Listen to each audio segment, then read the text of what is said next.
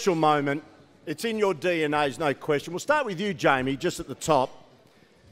In 1998, Glory came knocking on your door. How easy was it to work your way into the playing group those days, at a time who were the biggest characters also around the place at that time, back in 1998, 23 years ago?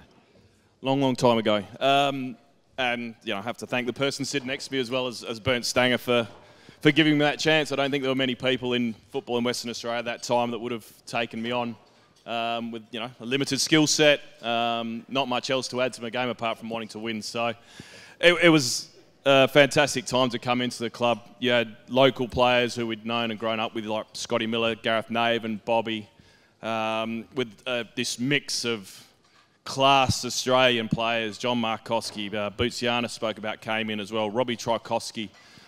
To try and break into that side was a challenge. It probably wasn't helped that I tore my hammy in the first 2 weeks of training because I wasn't fit enough, and I was out for about 8 weeks after that. But yeah, Danny Hay, Vinko Buljabasic, Gavin Wilkinson as a back three. Now, fortune plays a lot in a footballer's life, and I think it was about 5 or 6 games in, Vinko tragically broke his leg. It was a terrible break in 2 places, and the opportunity arose for me to step in. And if you can't join a team like that with such great players and do okay, then you're probably in the wrong sport.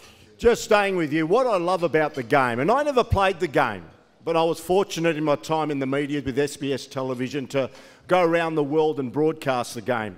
And what gets in your blood is the passion of the supporters. No other sport delivers passion like football supporter. And we had a taste of that at the Perth Glory, and we still got a taste of that at the Perth Glory, haven't we?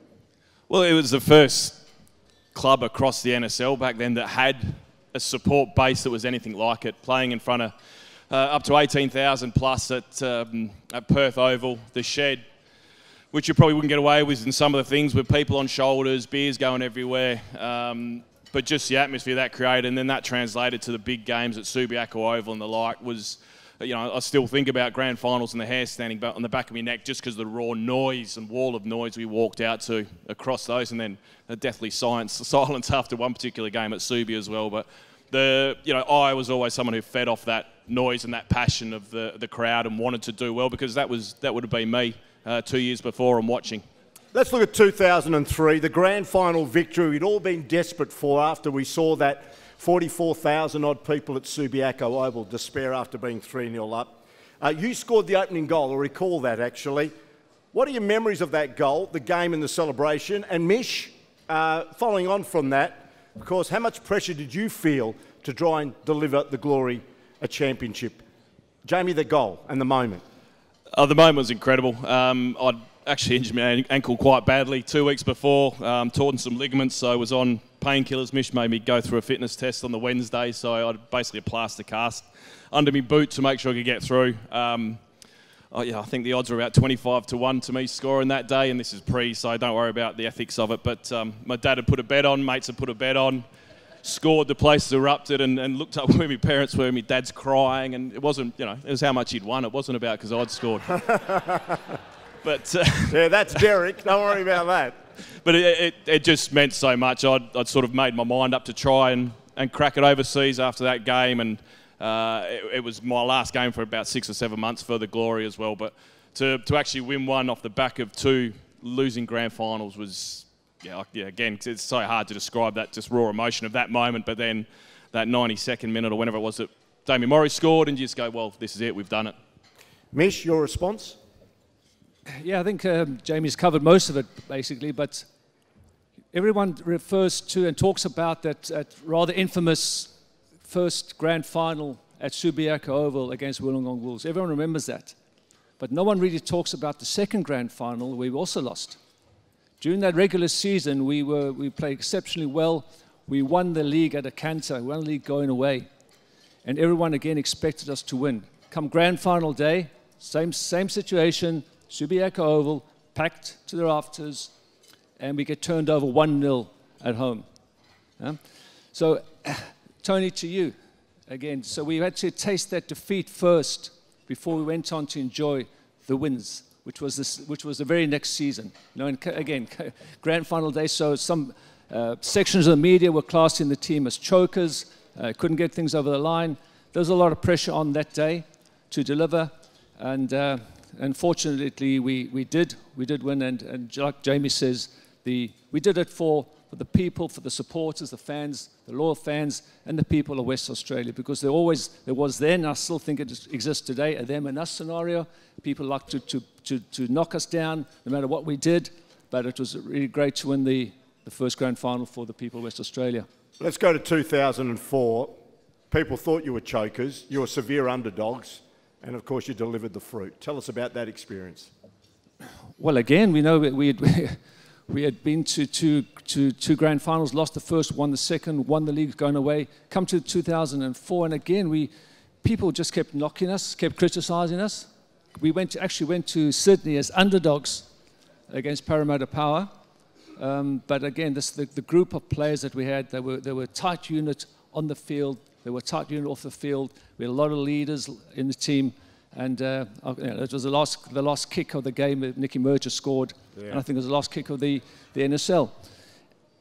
And I'll never be able to prove this. It's hypothetical now, but I firmly believe that if the NSL had carried on, or if the A-League had started the very next season, I think Perth Glory would have gone on to dominate for a few more years. Yeah, good on you, Mich. 2004 was a very wet day. I remember being in Sydney and broadcasting that game. And I know that the players separated, but the likes of myself and Steve Nelkoski and all that, I remember that, Steve, we sort of celebrated in our own way after the game, didn't we? Bernd Stanger, larger-than-life character. You always need a public relations coach these days. No matter what team you're in charge of, you need to resonate with the public. He certainly did. Saying that, were you the brains behind Bert, or did he understand his football? What a question for lunchtime. No, look, Bernd... This is the first I'm asking the question. He was the front man, but you're a very, very astute football person. Yeah, but Bernd at the time, he's a friend of mine. I spoke to him just last week on the phone, actually.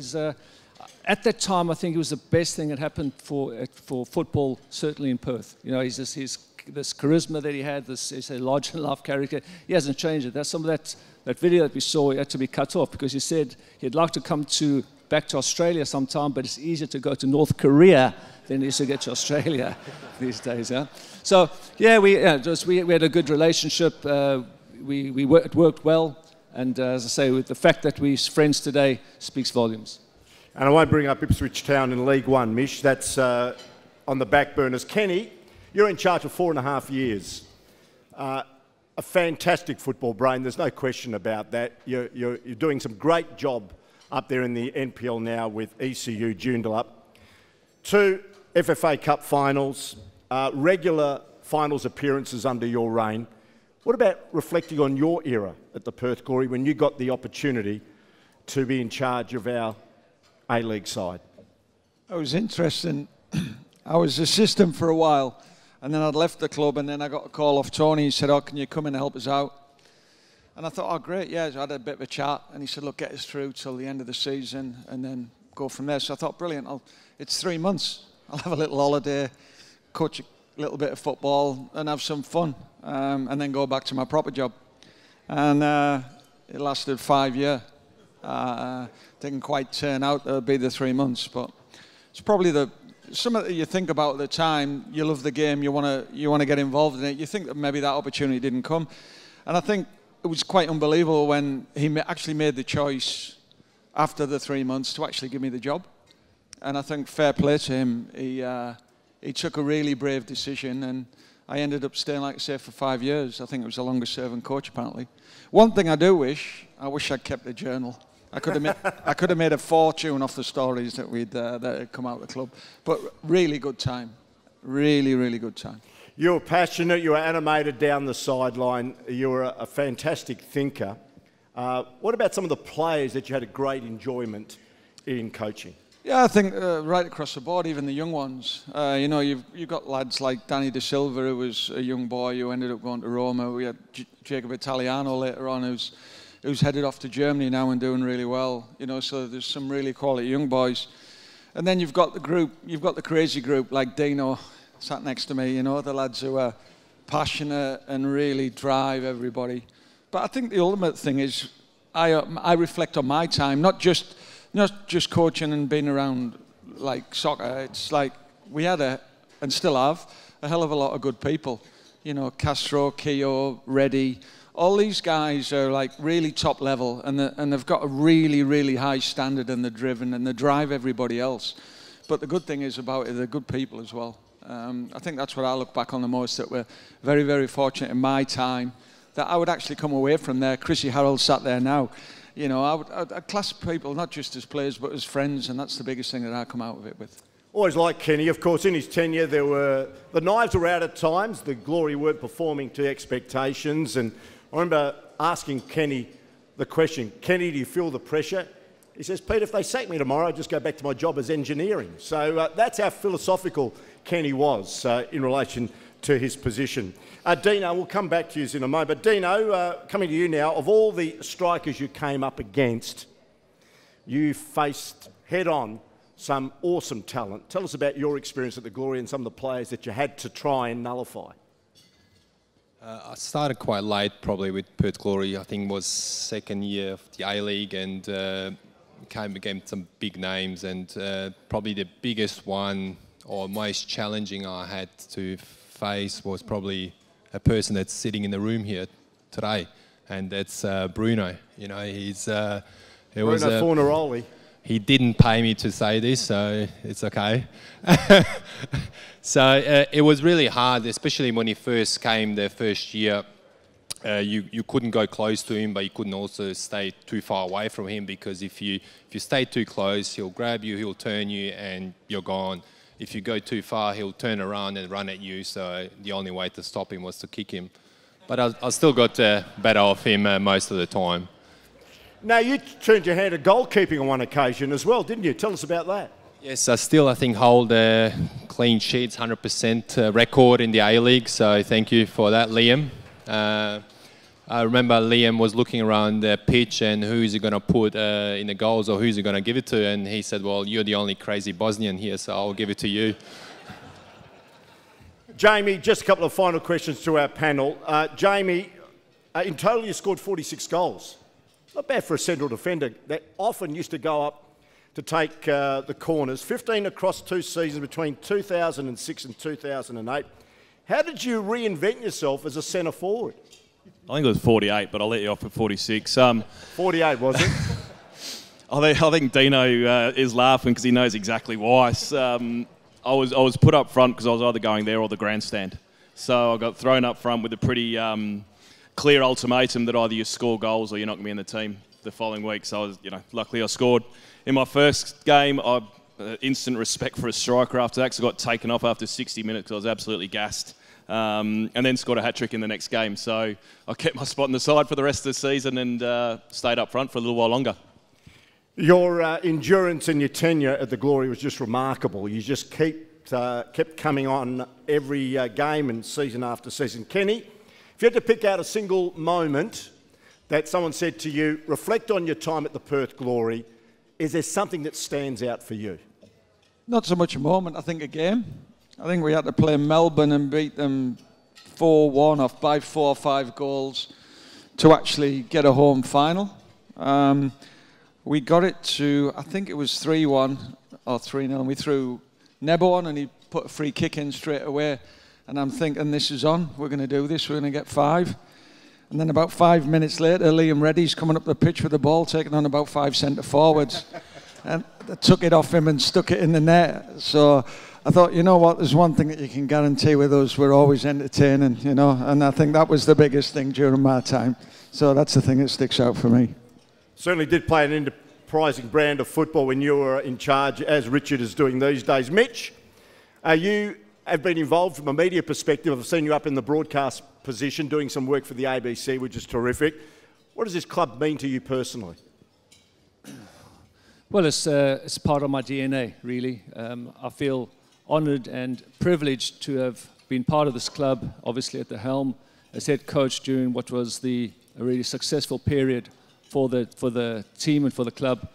And I think it's a footprint. We've been there, done that, and I think the good times are not too far away, Tony. So keep believing, keep together, united we stand, the players stick together, and I'm sure that there'll be more success to come. Yeah, good on you, Mich. And finally, Dino, you had about 3 stints at the Glory. You came, you left, you came, you left, you came, you left. In the end, you knocked up 120 appearances. And I know that the Glory is still very close to your heart, and it's great that you're here today. So, can you give me your reflection on your time at the Perth Glory and what this club meant to you during your professional career? Look, my family immigrated into Australia '98, and straight away I fell in love with Perth Glory, coming from a background of football, growing up in Germany, born in Bosnia. So it was always in the DNA, that football, and coming here and watching Perth Glory on TV at the time, and I just fell in love straight away. And I always set myself a target that I wanted to play for the club, and my family that were here in Perth, that were immigrated, we're going to be here forever. So this is something I wanted to do for the home club, and it's a story. I had an opportunity just before I signed with Perth Glory. I had an opportunity to go to Indonesia with an actual contract, and I got a call from Ron Smith, who rang me up and asked me for a 2-week trial. So, and I actually said, I'm not going to Indonesia, I'm actually taking the trial. And I had some people say, well, you're mad because they're giving you a contract. And I said, well, this is Perth Glory, and this is my hometown, and I want to play for them. And I know I've just waited for this opportunity for a long time, and now I got it, and I'm going to do everything possible to do it. And so I did. I got the contract. I did. Actually, I knocked out Stan Lazaridis, who was a marquee at that time. He was on my team as well, so didn't go down well. I thought when he didn't come to training for the next 3 days, I thought they're going to tell me to go somewhere else. But he had actually big influence, and he actually said to Ron Smith, so you should really sign this guy. He's like Tony Adams. So he still calls me Tony Adams to this day. So yes. Tony Adams, by the way, was a very, very good defender for Arsenal, and of course captained England as well. Ladies and gentlemen, these 4 gentlemen are written in Perth Glory folklore over the 25 years. They have made all significant contributions to this wonderful club. So I would like you to give them a huge round of applause. Kenny Lowe, Dino Djulbic, Jamie Harnwell and Mich.